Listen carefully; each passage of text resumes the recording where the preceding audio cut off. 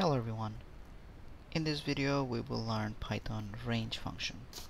So what does the range function do? The range function can return a sequence of numbers.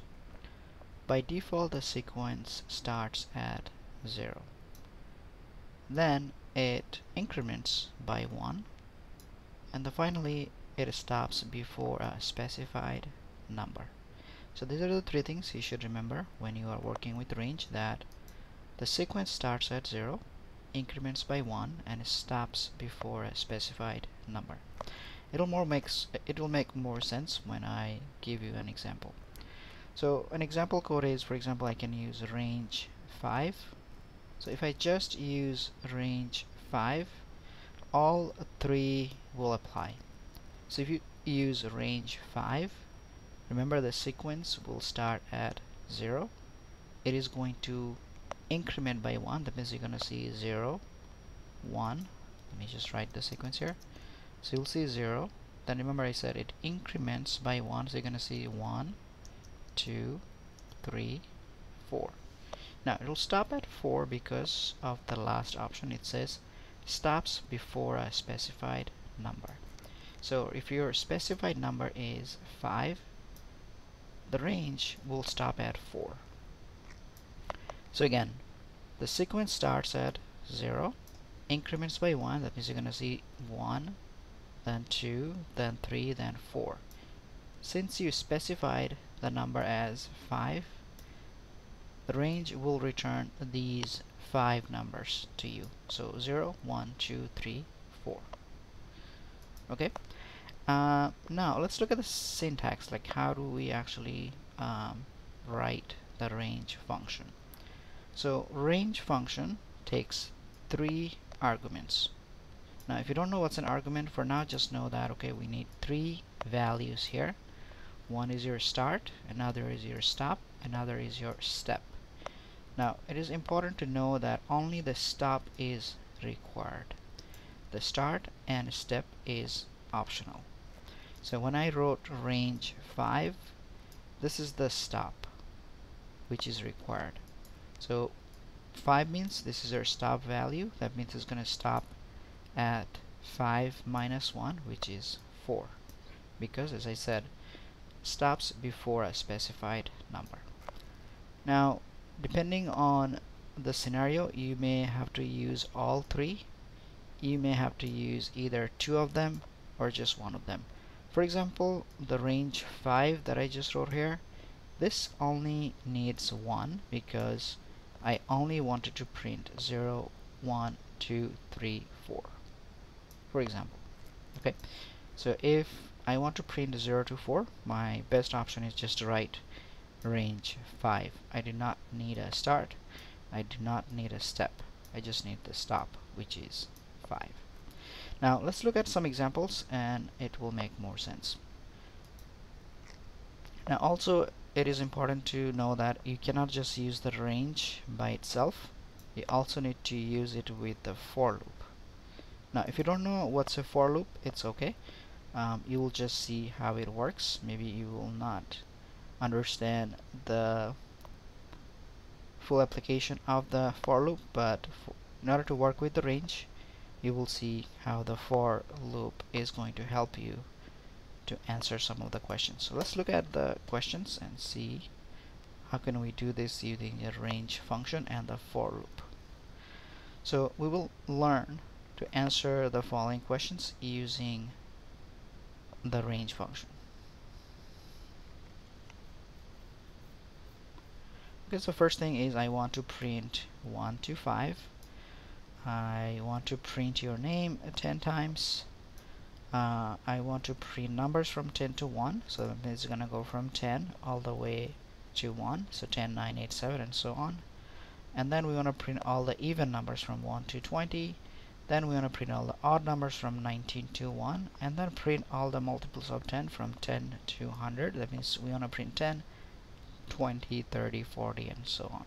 So let me copy these questions and let's see how we can do this using the range function. So I'm gonna copy all this here and I'm going to select all this, and I'm going to do Control slash so that all these will become comments, and we'll start answering one by one. Before I do any of these problems, let me just show you the one that we started talking about, which is this one. That if I just use 1, which is range 5, I'm going to see 0, 1, 2, 3, 4. And also I'm going to copy this on the syntax so that you guys will see how this is working. So let's put the syntax here, and also I'm going to use the comment out. Okay, so the first one I gave you is this, range 5. Now, as I said, in order to see these numbers, we can't just do range 5, we have to use the for loop. So how do I use the for loop? So for now, you don't have to understand the details. For now, just know that you have to write for I in range 5 colon, and here I'm going to write print I. Okay, so this will allow you to go over the range, which is 0 to 4, and you will see the numbers 0 to 4 if I run this code. So let me run this code and just to show you. So here you can see that it is printing 0 to 4. Now, why it is printing 0 to 4? Now, to get an idea how this is working, just know that the for allows you to go over each of the numbers in that range. So remember, range returns a sequence of numbers, and that for loop is going to go over each of the numbers, and then when you print that I, the I is going to print them for you. So let me try to annotate this so that it makes more sense. So first of all, what I'm gonna do is, first of all, know that when you say range 5 is gonna get the sequence of numbers for you, starting with 0. Remember, I told you that by default it starts at 0, increments by 1, so it's gonna do 0, 1, 2, 3, and 4. So it's gonna stop at 4. As I said, that the last thing is, let me go back. So if you look at here, stops before a specified number. So if you specify the number as 5, it's going to stop at 4. So that is why I wrote 4. So 0, 1, 2, 3, 4. And the for loop, what it is doing is that it is going to go over each of these numbers. So first, I is going to point at 0. And since you said print I, is going to print 0 for you, which is what you're seeing here. After printing I, which is 0, your I is going to look at 1. And then 1 will get printed. Similarly, I is going to go to 2 and print that for you. And it's going to go to 3 and 4. And that's how you are printing the numbers from 0 to 4, using the range and the for loop. Okay, so let's clear this. Okay, so that's the basic idea about the range. Now let's answer these questions, which will give you more ideas how this range function is actually working. So I'm gonna keep this, but I'm gonna write this as a comment. So as I said, if you don't know about for loop, it's okay for now.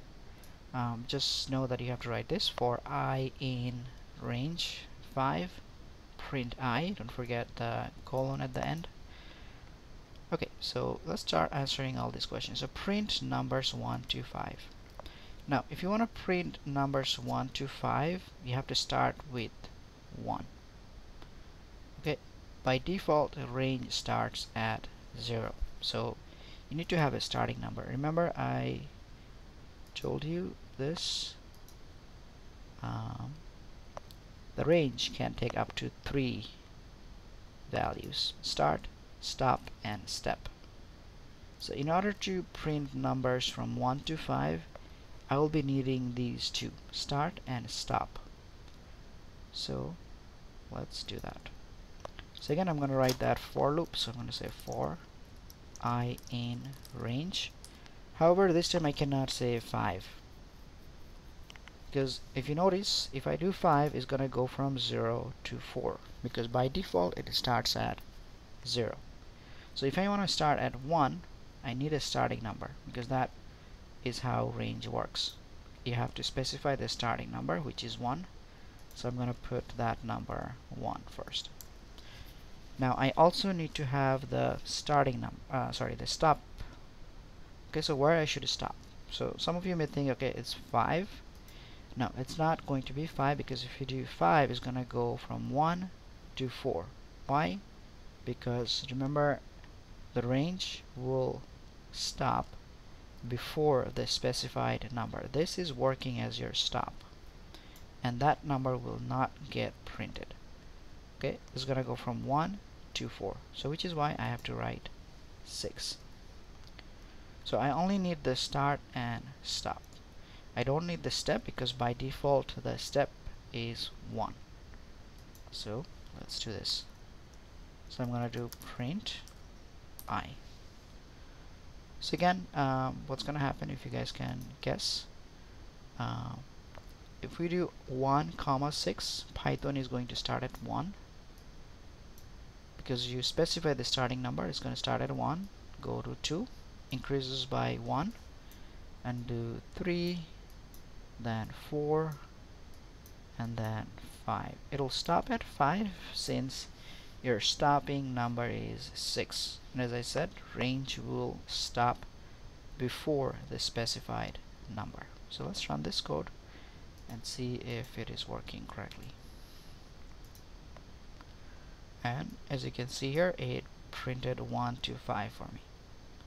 Again, 1 is your starting number, 6 is your ending number, but if you do 6, it will stop at 5, and it will increments by 1. And remember, I told you the start is optional, so this 1, if you don't provide that 1, if you just write 6, for example, can you guys guess what's going to happen if you just put 6? It will go from 0 to 5. So let me run this, and you can see it here is going from 0 to 5, but that's not what you want. You want to do this from 1 to 5, which is why I needed the start. But as I said, start is an optional. Okay, so we're done with the first example. I'm going to comment this out. Now let's look at the second one. Print your name 10 times. So that means I want to make sure that the range is running a total of 10 times. So it doesn't matter if you're starting from 1 or 2 or 3 or 5. You just have to make sure that it is running a total of 10 times. Notice that if I do 1 comma 6, it runs a total of 0, 1, 2, 3, 4, 5, a total of 6 times. If you do no, sorry, this is for just 6. If you do 1 comma 6, it's gonna run a total of 5 times. That means you need to write the range function in a way so that it runs a total of 10 times. So first, let's see how can I run this a total of 10 times.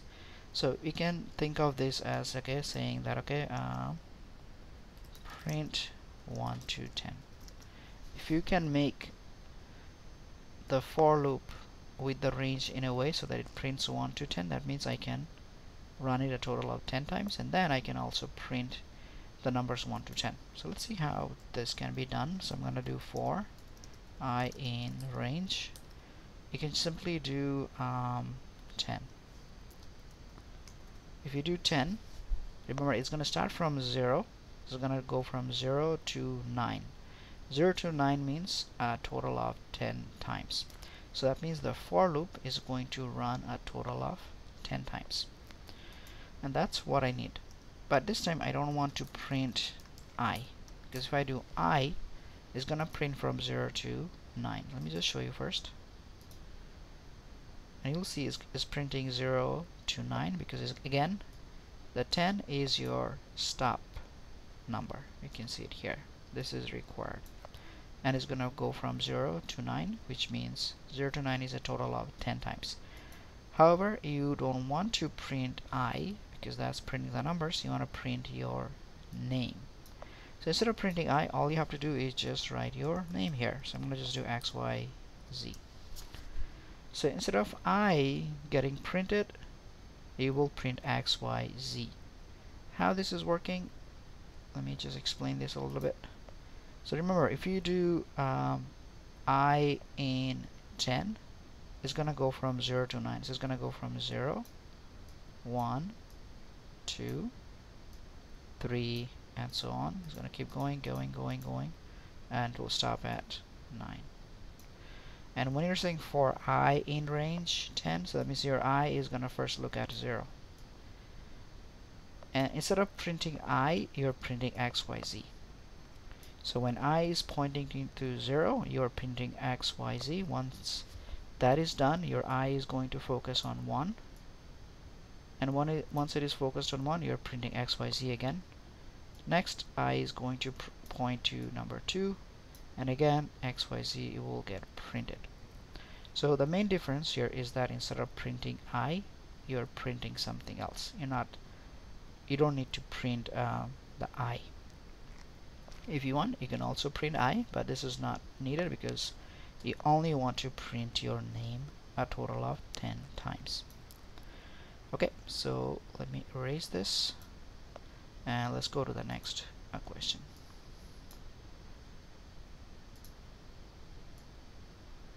I'm gonna just comment this out. Alright, so this time I want to print numbers 10 to 1. So this is slightly different. Instead of starting with the 1 to 10, I want to print to 10 to 1. So how do I do this? So let's try to understand this. So I'm gonna do for I in range. Let's try to understand what I need to provide in the range function. We are starting with the number 10, so I need to provide 10. Now the tricky part here is that, okay, you're stopping at 1. Now if you're stopping at 1, do you think if I put 1 it will stop at 1? A little confusing, right? So let's continue with this. If I do 10 comma 1, let's assume that, okay, yeah, it's gonna go up to 1, but it will not. And then you need to have a step size here because remember, by default Python the range function will increment by 1, but here you're not incrementing by 1. You're actually decreasing the number by 1 because you're going from 10 to 9 to 8 to 7. That means you have to provide a step size here so that it can start decreasing. So if you want to decrease by 1, all you have to do is just provide -1. Okay, so now you will see what's going to happen. Let me print that first and I'll show you what's going to happen now. So if you do 10 comma 1 comma -1, this is what's going to happen.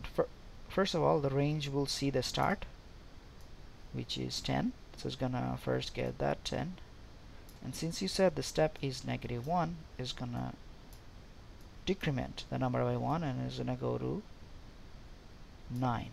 Sorry, I wrote -9. That's not right. Just 9. Okay, and then it will keep decreasing, so it's gonna go to 8, 7, 6, 5. I'm just putting the comma, but remember the comma will not get printed. 4, 3, 2. Now it'll stop at 2 since you said 1. So again, remember,